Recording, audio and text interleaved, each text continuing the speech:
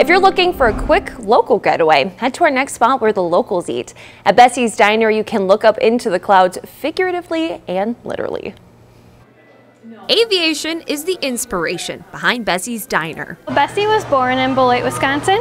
She was a woman of her time. In 1910, she did take the first solo flight as a woman with no instruction. And the Janesville spot is located in just the right spot to pay homage to famed pilot Bessie Raish, the Southern Wisconsin Regional Airport. When you come in, you'll definitely see planes in and out.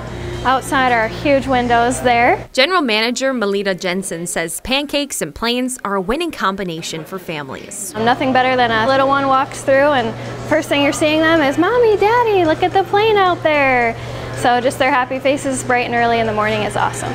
Here at Bessie's, they pride themselves on offering different, unique seasonal specials like some caramel apple pancakes, a caramel apple mimosa, and of course, a pumpkin spice coffee. People feel like we're special and one of a kind. From the view outside to the dining room inside, the restaurant provides an escape for patrons. We're not your local diner. We're something a little more special. We're kind of a little getaway away from town. You don't feel like you're in Janesville or Beloit area. You feel like maybe you're on a mini vacation for an hour or two.